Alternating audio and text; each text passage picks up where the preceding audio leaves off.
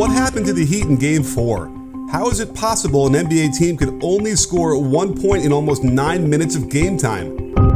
Coming off a huge offensive game, you'd think Bam Adebayo would want to replicate that, but the issue with the offense is having non-spacers along the perimeter. PJ Tucker simply will not shoot threes from the top or the wings, allowing Robert Williams to present another deterrent for the drive. He should be taking this open shot, and he brings it down so Horford can just take his cookies. On the out-of-bounds play, they park Tucker again on the left wing when he should be in the corner. Strus comes around the handoff but doesn't want to shoot it at full speed going to his left and won't drive because Williams is again ignoring Tucker. Now Bam takes the open jumper and hits the back rim. We get back to the more serious issue with their offense, that poor spacing in the left corner. Normally, you'd see a player on the left wing and a player in the corner to space a defense out. Instead, the Heat consistently have a player in the corner and one right in front of him in a dunker spot.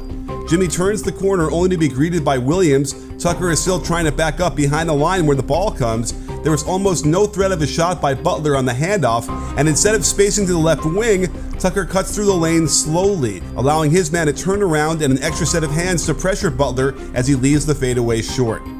It's not time to panic just yet. It's only a 5-point deficit, and they get decent spacing around the floor to run a two-man game with Lowry and Tucker. While this is a relatively open shot, I can guarantee the Celtics are ecstatic to see Tucker shoot a floater from 13 feet away. Again, they do this poor spacing thing in the corner, which allows Tatum and Horford to zone this up on the weak side, ready to help. Derek White does a great job keeping glued to Strus in the pin down, and Jaylen Brown can show his chest without any consequences because Lowry just stands still after passing it. More great White defense to get around the step-up screen and into the air to contest this shot as Strus hits it off the back rim. It's time to get a little concerned as the lead is growing and the leprechauns in the old garden are starting to swirl around the rim. They almost get the spacing right by bringing Tucker to the corner while they run an empty side pick and roll. But look how close he is to Strus. This allows Williams to help into the lane, while White can essentially guard two players at once. Even still, Butler is going downhill, but is afraid to throw the lob because Time Lord is there and then exposes the ball so Horford can cleanly strip it. Good rotations until the shot fake lures Tatum out of the way, but look at the bad spacing in the corner again, which allows Horford to get a little bit closer to the lane just in time to pressure the drive, and with Butler cutting into the lane instead of spotting up to give Lowry a pass, he brings White right into the passing lane for the easy steal. While this could easily be blamed on a personnel issue, to win in the playoffs, the coaches also need to help put their players in the best positions to succeed.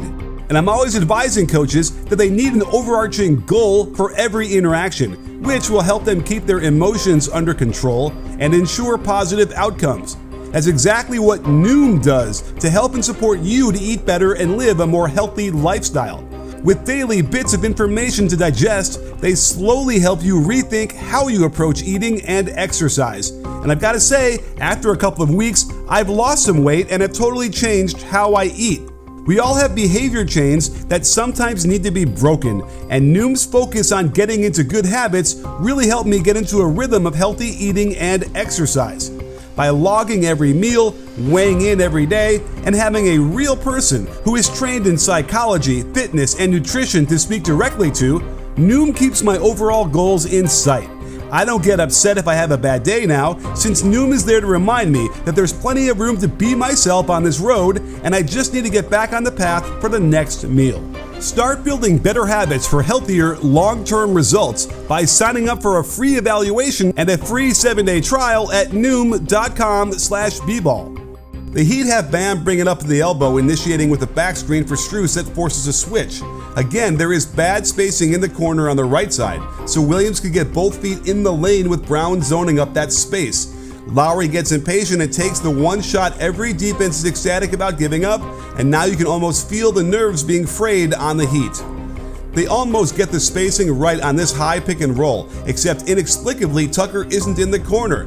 He does get there, Horford ignores him to help on the roll, and they get their first point after Bam splits the pair of free throws. They then run pistol action for Strus with a pin down into a handoff, so he's going to his left because a quick catch and shoot is easier in this direction for righties. Great effort by White to get to him, and now you got another player the defense is happy to see creating off the dribble. He misses the wide open pass to Tucker in the corner to shoot a heavily contested floater. They kept getting sideline out of bounds plays, and this one sees Lowry making an Iverson cut across the free throw line, forcing a mismatch along the way with Pritchard guarding Bam. But instead of quickly getting it to him, Lowry waits long enough for Horford to scram the guard out of there and take away the advantage. Lowry suddenly realizes there's no time on the shot clock and has to take another awful shot from the dreaded mid-range. This is the point Coach Spoelstra would have put Tyler Hero in the game, someone who could fill it up from the outside and go to the basket. But alas, he's in street clothes on the bench, so they decided to attack Pritchard by forcing him on Butler. The problem is, this terrible spacing in the weak side corner lets Grant Williams easily scram Pritchard out of there and erase the advantage.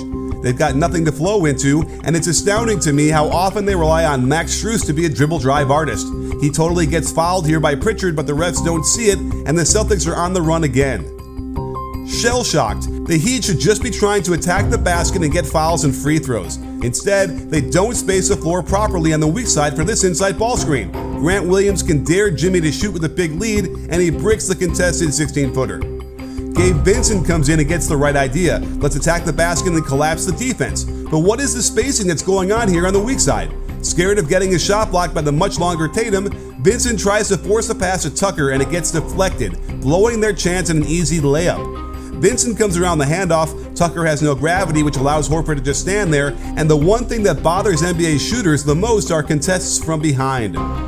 The nightmare continued as they didn't seem to want to attack the damn rim. This is not good spacing again, and if they were happy to see Tucker shoot a 13-foot floater, they're thrilled beyond belief to watch Dwayne Dedmon shoot one.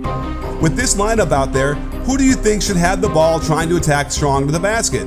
Well, he's just floating to the right corner to stand there and watch as they run a step-up screen for Gabe Vincent, who takes the worst shot in basketball, a pull-up right in front of the three-point line. And it took the Celtics screwing up their rotations by sending a triple team down low to Butler before Pritchard is way too slow recovering to his man as Victor Oladipo mercifully ends this crazy run. It seems clear to me that the Heat have had way more low points than the Celtics, and if Boston can stay reasonably healthy, they'll beat this team because the Heat's offense is both challenged because of personnel, but also by its own choice of spacing. Believe it or not, Jimmy Butler can be as much of a problem as he is an advantage. By not spacing the floor in the way modern offenses call for, he ends up allowing his man to get in the way of his teammates. And if you play him alongside Bam Adebayo and PJ Tucker, you're going to see their offense have stretches of struggle like this. That said, after the first 9 minutes of the game, the Heat were only outscored by 6 more points. But it was clear their spirit was broken from that embarrassing start, and I don't believe the Heat are going to be able to solve this before the series is over.